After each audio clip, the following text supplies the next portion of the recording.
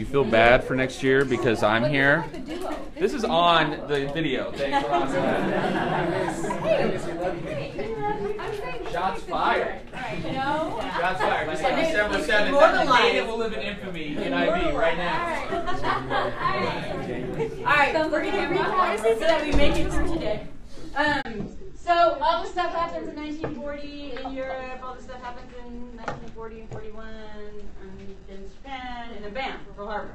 So on December 7th, 1941, the date that will live in infamy, the United States is invaded by or attacked by Japan in Pearl Harbor and then invaded in the Philippines. That next morning, Franklin Roosevelt goes to Congress and delivers his very famous "The Date That Will Live in Infamy" speech, where he encourages Congress to declare war on Japan because only Congress can declare war. Congress took about 40 minutes to make that decision, and the decision is almost unanimous: yes.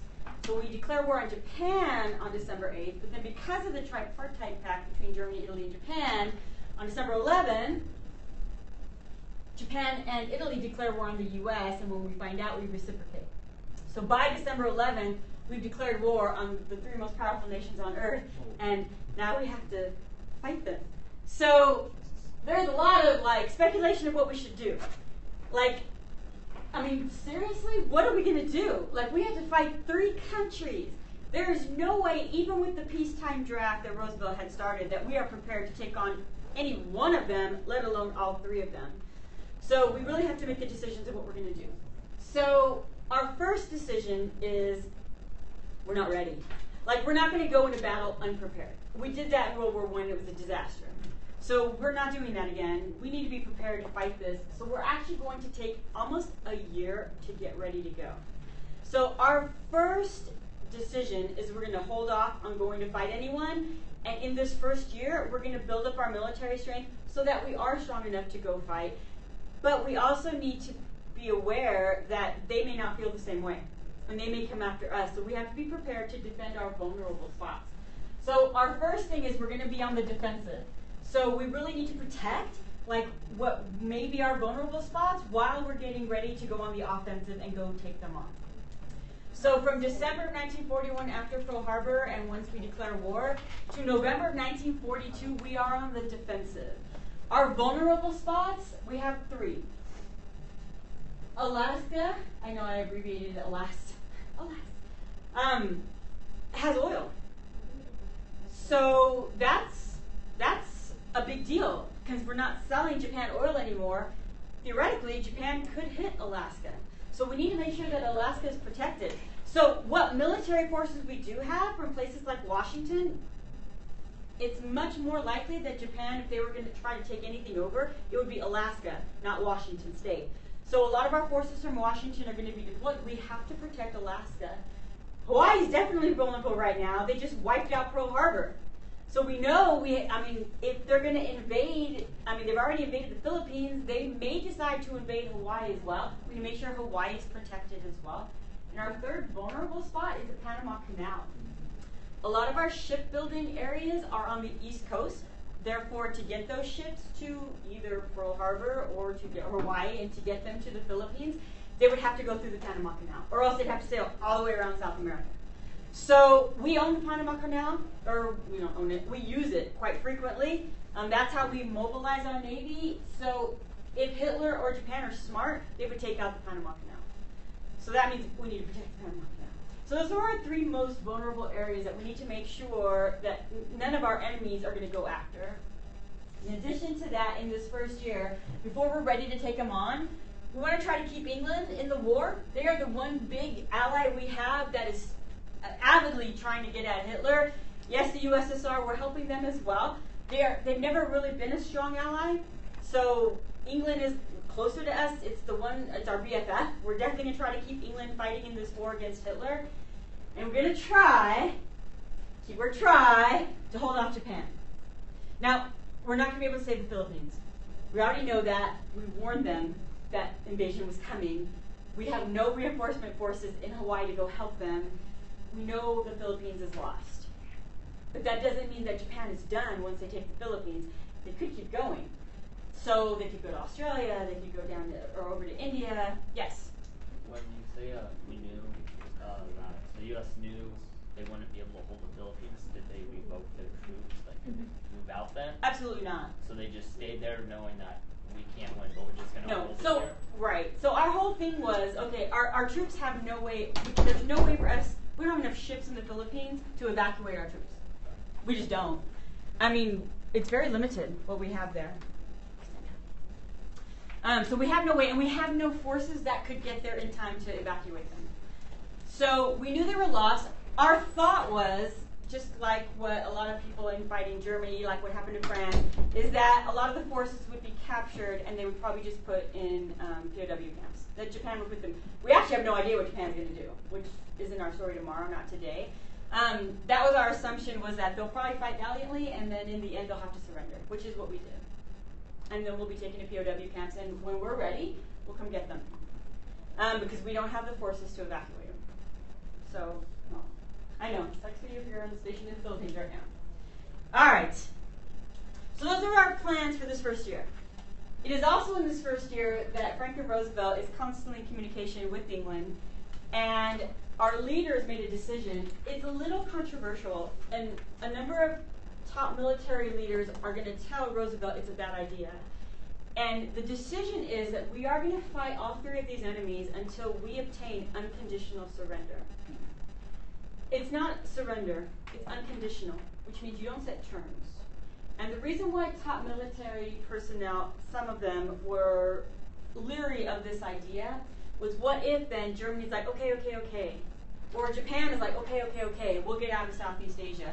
That would be setting a term. That is not unconditional surrender. They're going to surrender, giving up completely. Surrendering, unconditionally, no terms, no negotiation. So that could prolong the war. But the decision's made. That is what we're going to do. All right, so in the meantime, while we're on the defensive, while we're doing all of these things, we also have to decide what we're going to do and who we're going to fight first. Because we can split our forces, fight Japan, fight Germany, fight Italy, but that weakens us. There's strength in numbers. So the smartest thing would be to keep all of our troops together and send them to fight one enemy. Now, my guess would be, if you were alive at the time, most Americans are like, that's a no-brainer. We're going to take down Japan, little backstabbing jerks who bomb Pearl Harbor. But if you're the one in charge, for those of you who are going to be in charge one day, because I know the future president's in here right now, don't forget about me. You have this to live forever. So there we go. You have to look at big picture. You have to look at where can the most lives be saved. You have to look at where is it going to be the most beneficial for our troops, the easiest point to get to. So we narrow it down to, is it going to be versus Japan or Europe? That's what we have to decide. And even though I know most Americans are thinking we need to go after Japan, they're the bad guys here, they're the ones who killed Americans at Pearl Harbor, we all saw the images. Big picture wise, it just makes more sense to go liberate Europe first. We will save the most lives. Russia's getting slaughtered, England's getting bombarded, we've already lost the Philippines. If we can hold off Japan like we're thinking, then it makes sense to go to Europe first. So our thought is, once we're ready to go in November, we're going to go to liberate Europe first. The American put in charge of this campaign is General Dwight D. Eisenhower. Yes, he will become president later, but for right now, he's literally the general who's in charge of liberation of Europe. So Eisenhower and his group are looking at, we have three ways that we can join the fight in Europe. There's three actively fighting areas in Europe right now. First one is France. Yes, France has fallen, but we can hook up with England. And then the two of us together can go in and liberate France and then move into Germany through France. That is definitely option number one. Option number two is to go into northern Africa and take out Italy first. So instead of going and hooking up with England there, we can have England join us in northern Africa, and together we'll sweep through northern Africa to Italy, take down Italy, and then move up Italy and get to Germany that way. Or option number three, we can go into the USSR, which is still fighting Hitler. Now Hitler's plan, I told you yesterday, he moved in June of 1941, afraid that America was going to join in, and he wanted to take down Moscow before winter came. He didn't do it. He wasn't ready. So he found the Russians to be a significantly more difficult target than he thought. So they're still fighting now in 1942. So he's been there for like going on, into a year. So Russia's still actively fighting. So that is option number 3. So we have 3 choices of where we can go, and we're not sure which is our best option of the 3 in the European campaign. While we're trying to make this decision, something does happen in Russia. So, did I not write it on here? No. That's okay. I'll just talk about it. So, while we're trying to make this decision, I have to talk about what is going on. I can't believe I didn't write it on the board. What is going on in Moscow? Oh, I did write it. It's right here. I'm just blind. So, Moscow is the capital of Russia. If Moscow falls, Russia falls. So, Russia has made it all the way to Moscow. So they're like bombarding Moscow. And Moscow is fighting back. And they're like fighting back. And what Germany can't figure out is why it's taking so long to take Moscow down. It's like Moscow's not that big. It's like taking on, Vegas. Not that Vegas is small, but we're not LA. We're not that big. So they keep bombarding them with all this artillery, and they keep fighting back. It's like their supplies never run out. It's like Moscow has a magic Hogwarts bag, and they just keep pulling out all these weapons. And they're like, I don't get it. Then they figured it out. They're like, See, there is, moving out of picture range to draw a map on this board. You have Moscow's over here, and then there is a huge city, like LA-type city, called Stalingrad down here, and a river. So what is going on is that Stalingrad has been collecting all these supplies and shooting them up the river to Moscow, and then that's how Moscow keeps getting this endless supply of weapons to fight back. Sorry, I'm going to move back over there. Ready? And I'm going to move it. Ready? Yeah. And okay. Not awkward at all. So Germany figures it out, and they're like, okay, so our problem isn't really Moscow. Our problem is Stalingrad. Stalingrad's the one supplying Moscow, which is why Moscow hasn't fought. So if we want to win, we got to take down Stalingrad and then cut off the river, and then we can go up and just destroy Moscow. So the Germans are like, we got time, because it's only summer. And again, we got to be done by winter, by December, because December is when, the tanks won't work and the machine guns won't work and all of that. But we got time to take down Stalingrad. So Germany shifts the focus to Stalingrad and then attacks Stalingrad in September. And the people of Stalingrad understood that if their city falls, Russia falls. So Stalingrad is like the last thing, and then Moscow will fall if they fall. Now, you ought to understand, yes, Stalin is evil. They don't like Stalin. But the thought of having Adolf Hitler as your leader was so bad. Yes, Stalin's mean, but he's Russian. Adolf is an anti-Semitic white supremacist. And so the people of Stalingrad would rather die than have Adolf Hitler be their leader. So you had not just the military, because they had military stationed in Stalingrad, you had citizens going into their homes, getting their private guns, and going to defend their city against German machine guns. And Germany's like, all right, if that's the way you want to do it. And it's a slaughter. But the people of Stalingrad would sooner die than serve Adolf Hitler. And so they will fight back with everything that they can. And it is a slaughter. The body count is astronomical. The only thing that saves Stalingrad is a miracle, which if you live in Russia, you're not allowed to believe in God, so we're going to secretly call it a miracle. It's September, and winter came early. There's a freak blizzard in September. September! It's like in Vegas, it's like 100 degrees. They're like, oh, it's really nice out. Oh, look, snow. Oh, look, blizzard. And so the Germans are like, they can't get their machine guns to work. Their tanks all stall and won't start. And the Russians go back home, get their parkas and their snowshoes and their little guns, and come back out, and they're like, bam. And the Germans are like, because they can't get anything to work. So the Germans, for the first time, have to retreat from a major battle. And they're like, we're leaving, but we'll be back. And Stalingrad's like all cheering, like, because they're leaving. The Germans are retreating. They beat the Germans in a major battle. Of course, the Germans are like, we'll be back in the spring, man, and we're going to take you down. And Stalingrad's like,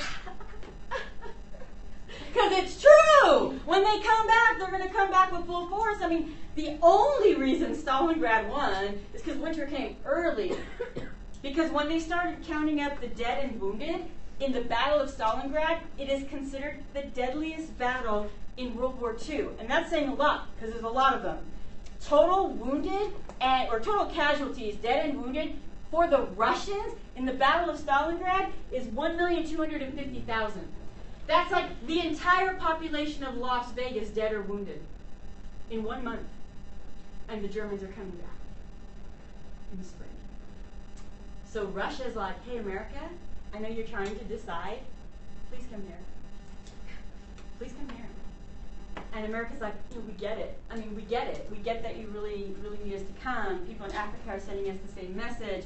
You know, the people of France are like, come here and we'll take out Germany quicker. Okay, we have to make a decision.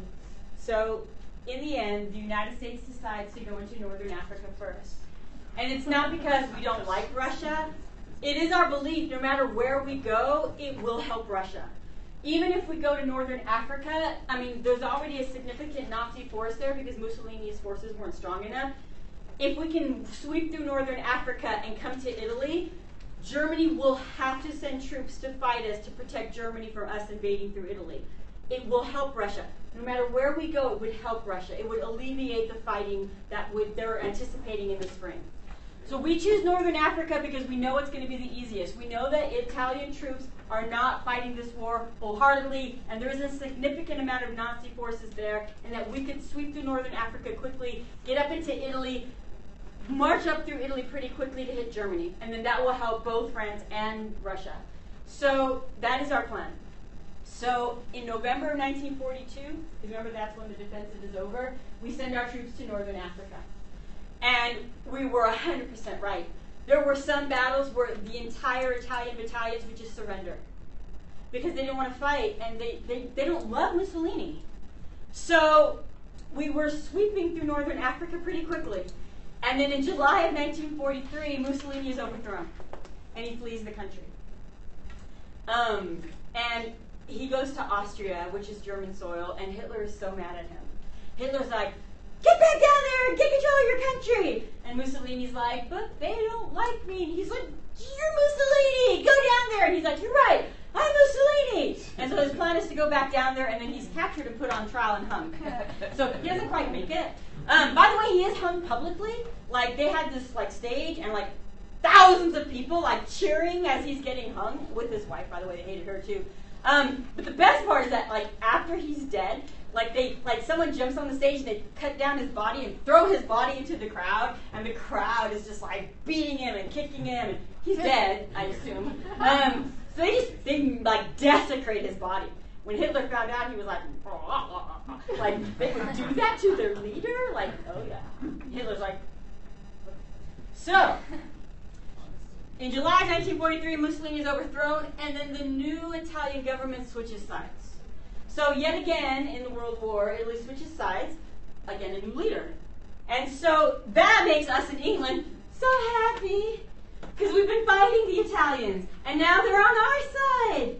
So all we have to do is kind of just finish kind of like sweeping through Northern Africa, which is going to be really easy now because the Italians are on our side now.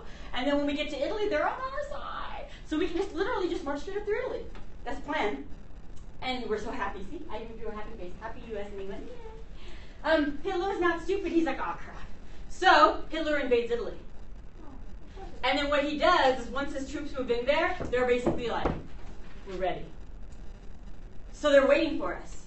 So once we sweep through Northern Africa and we get to Italy, we face what England and France have been talking about for the last couple of years, the full force of Germany's war machine. It's a lot harder than we thought. It actually takes America and England a year and a half to get up Italy. We were hoping to do it in like a month. And so our plan of like just shooting up Italy and taking on Germany that way, it's not happening the way we thought. We are detained a lot longer in Italy than we expected to be. So that's the 18 months here. In the meantime, we're going to try to weaken Germany's war machine by crippling or destroying a lot of their munitions depots. Like if we can destroy even like the railroad tracks that they're using to transport troops, to transport weapons, then we can slow them down. If we can bomb munitions factories, then we can slow them down. So that's the plan. The problem is the Germans have anti-aircraft weapons. So as planes fly over, they're shooting them at us and they're destroying a lot of airplanes. So the Americans have created, it's like not really a computer the way you think of a computer, but it is a computer in the very most elementary sense of the word, where you can program in air, your height, elevation, your wind speed, your velocity, and then how far your target is, and it can tell you when to drop the bombs. There's only 2 in existence, and we have one of them here.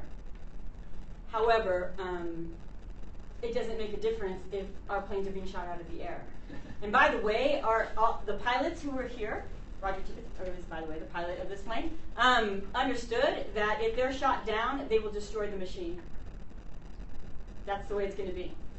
Because that machine in the hands of the Germans would not be good. So they came up with an idea. Because our machine is so good, we could bomb by night. Because at night, they can't shoot us out of the sky. So we're going to try, by night, by day. By day, we're going to try to do it. The Germans have been trying to do it at night for the same reason that the Germans can see you and they'll shoot you out of the sky. So they've been trying to do it at night, but it's hard to see your target at night. We're thinking we can do it during the day. And people were like, it's really risky. Like if the Germans see your plane, they're going to shoot it out of the sky. They're like, we know, but we can see our target, and we know exactly when to drop the bomb. And once we drop them, we can get out of there. They're like, okay, England thinks we're kind of crazy, but it is what we do. It is the first really daytime bombing against Germany, and it is successful. And by successful, I mean we hit like 50% of our targets, which was considered amazing for the time. The first pilot who did this is also the pilot who will drop the bomb on Hiroshima. It's one of our best. Now, we start bombing them during the day. England continues to try to bomb them at night. We're trying to weaken them. We do this for about a year. It's all happening right around the same time. So we're in Italy, we're trying to get through Italy, and then we're bombing them at the same time. By 1944, we have drafted so many more men and trained them, and we're ready. So in 1944, Eisenhower decides we need to open a second front. It's time to split the German forces. They're still fighting the Russians, they're fighting us in Italy. Now we need to open a second front. We do have 2 options. We can join the Russians. With our numbers plus the Russians, we would overwhelm Hitler. Our other option is to go into France with England and force Hitler to split his forces against the Russians and us. That's option number 2. Russia had no doubt in their minds at all that we would go help them. If you look at the costliest battles in World War II, they are almost all fought between the Russians and the Germans. Stalingrad is the worst, but there are many others. And so, you don't understand how many millions of people, like Russia has lost by now. Helping them would help save so many lives. But America chose to go to France. And our choice is logical. All right, it's going to help Russia. We're splitting Germany's forces.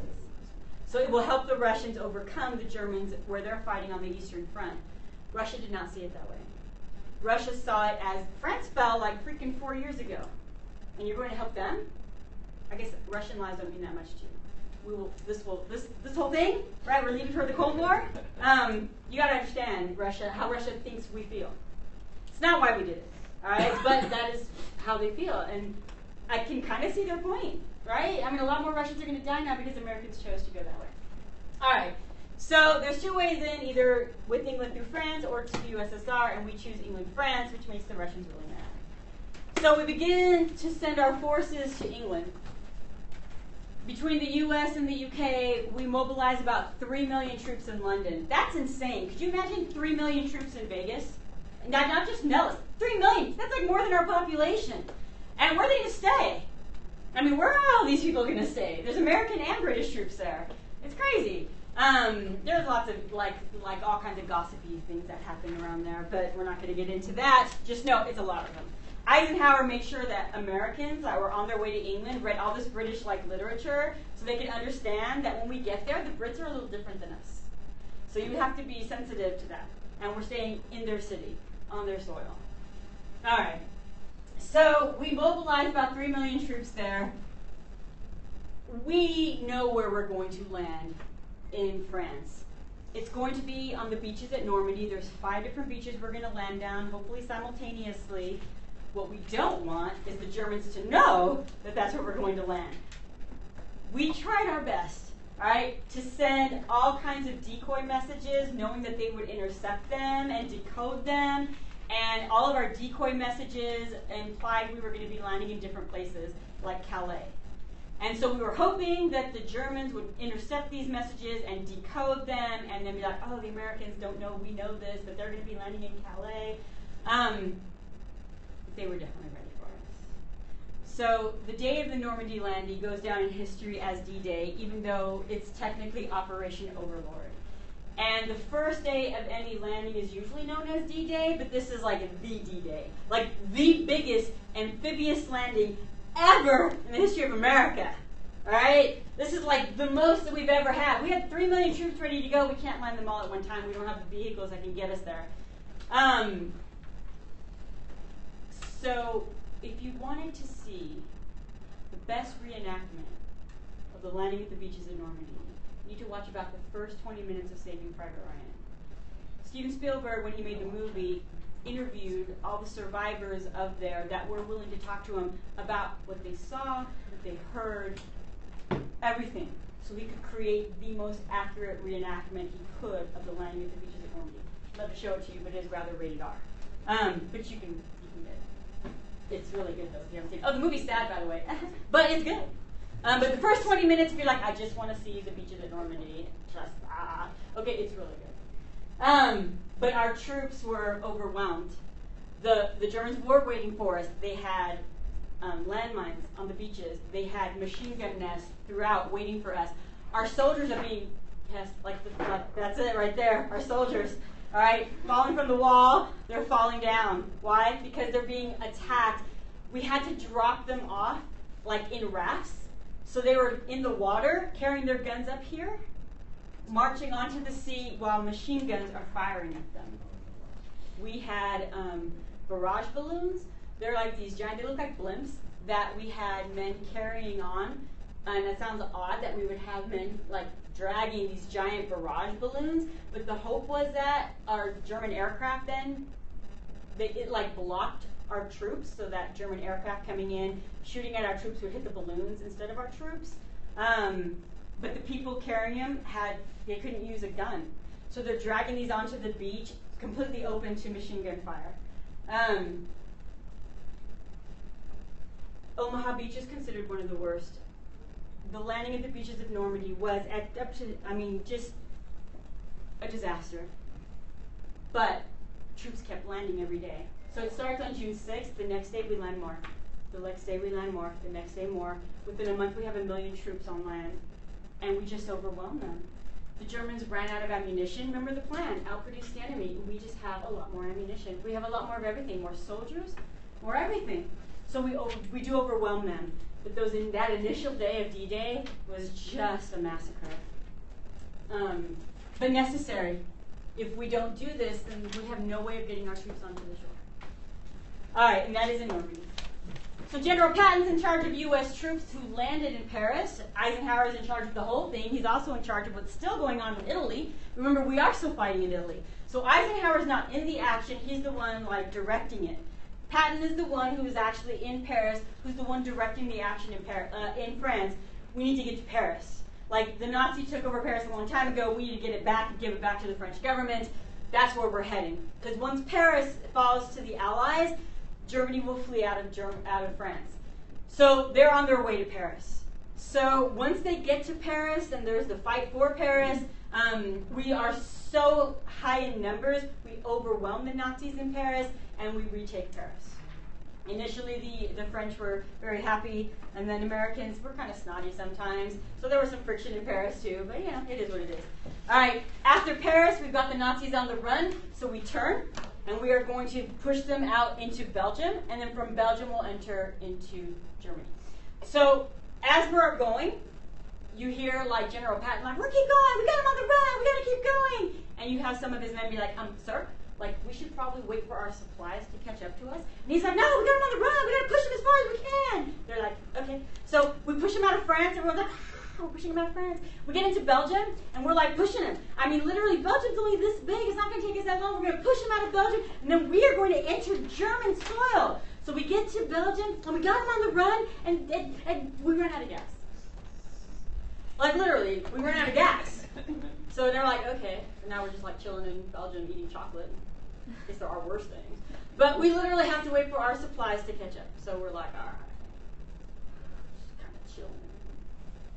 Belgium. It's kind of cool.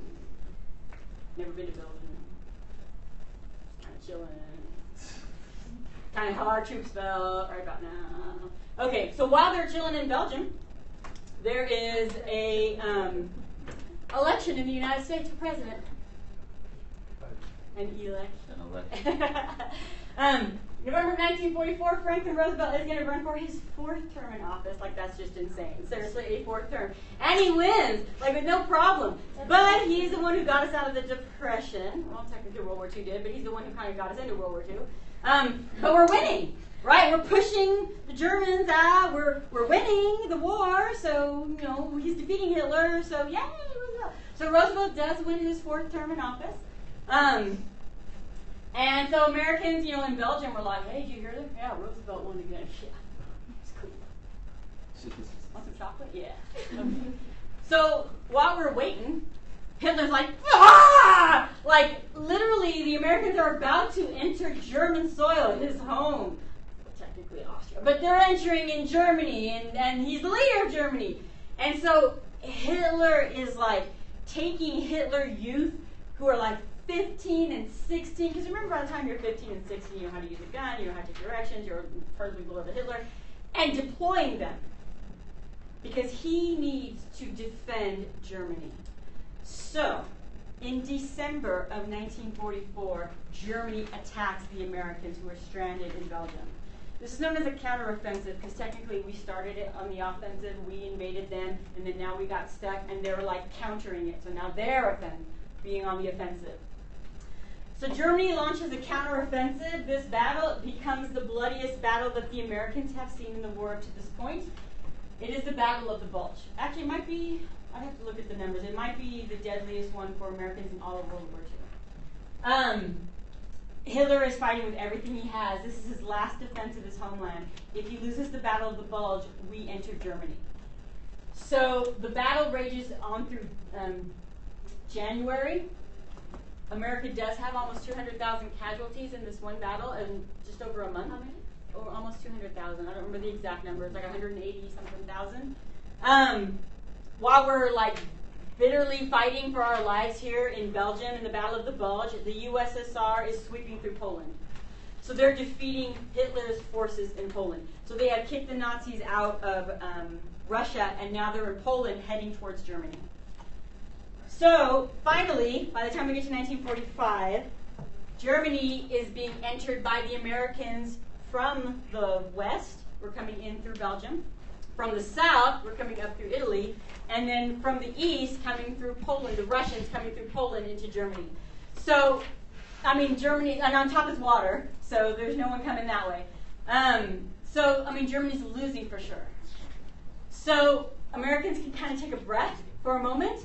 All right, that we're actually winning, and that we've got this, and that, any minute now we're going to capture Hitler, and it's going to be great.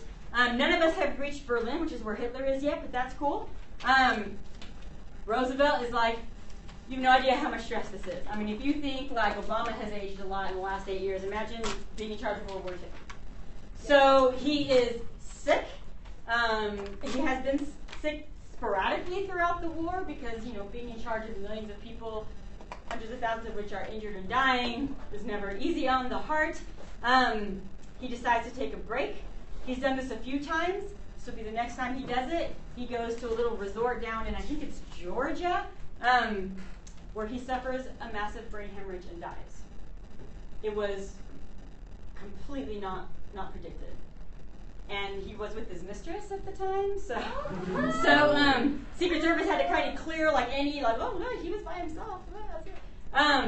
So his wife could come down and claim his body. We are devastated.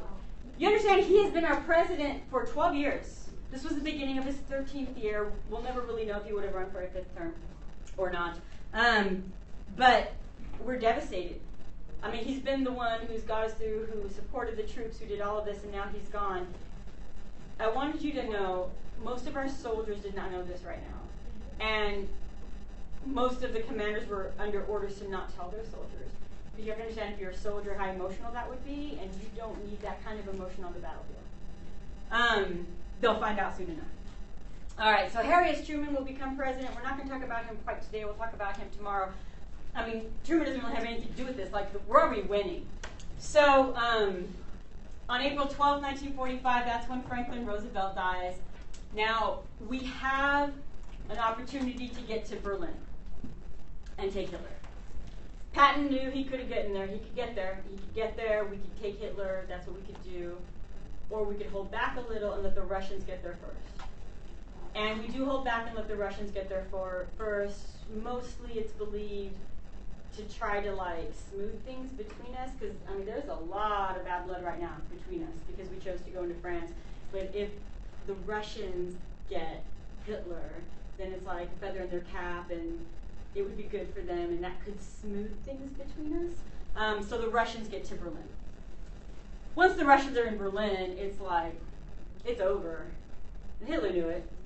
He had just recently gotten married, so he and his wife Eva Braun went to their underground bunker that they had in Berlin, along with some of their SA, their bodyguards, and she took poison, and he did take poison, but that's not what killed him. He shot himself in case the poison didn't work. And so he shot himself in the head, and they left orders to their bodyguards that Hitler was terrified because of what happened to Mussolini. He was like, if they get my body, that's what they're going to do to me? So he left orders for his bodyguards to take the dead bodies now, right? He left the orders for them before he killed himself. It's not a seance. He left orders for them to take the bodies upstairs to the garden and to burn them. So they were burned, and dental records will prove it was them. He's not alive somewhere in Brazil. You're like, yeah, he faked his death and then got on a plane to Brazil. No, he did not. So that's April 30th. So on April 12th, FDR dies, and April 30th, Hitler dies. But amazingly enough, Hitler's death is not the end of the war, because we're going to fight until we get unconditional surrender, and Hitler's death is not unconditional surrender. So the German army has not surrendered yet, so we're going to keep fighting. And we do.